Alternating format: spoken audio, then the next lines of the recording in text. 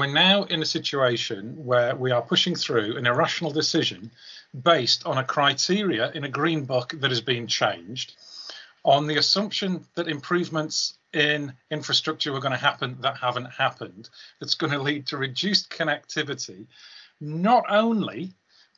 within our region, but across the whole of the north. And yet again, this is coming down to running an economy in a London-centric way for connectivity to London, where we already have good connectivity, to destroy connectivity across the north and between the northern cities.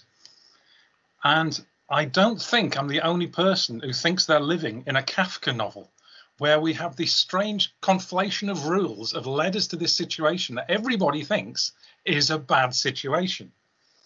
And the role of politicians in these times is to clear these log jams and to say, look, the rules may have got us here, but the rules are wrong. They've produced an unintended consequence. So I'd like to put forward a little proposal that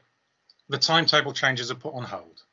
that a task force set up by the DFT, but led by someone independent, that the task force examines the constraints, puts forward options to resolve them, both short-term and long-term, works out the best optimal solution, not based on decisions made 8 years ago, but on what will work now, and then puts forward a plan to introduce the timetable changes slowly, aligned to growth in capacity.